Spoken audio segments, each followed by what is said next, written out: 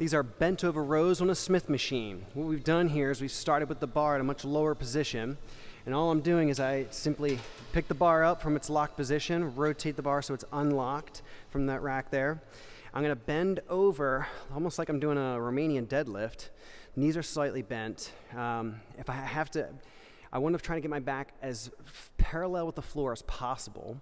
I might need to bend my knees more. If you got tight hamstrings, it's all about having a straight back. If you can't keep your back straight, then don't do the exercise or just don't go that far.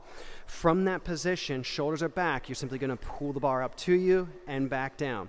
The more you can tilt over, the more you're gonna be able to get that into your mid back there and your rhomboids. The higher up you are, the more you're doing a little bit more of an upward row. It's gonna go up into your traps a bit more.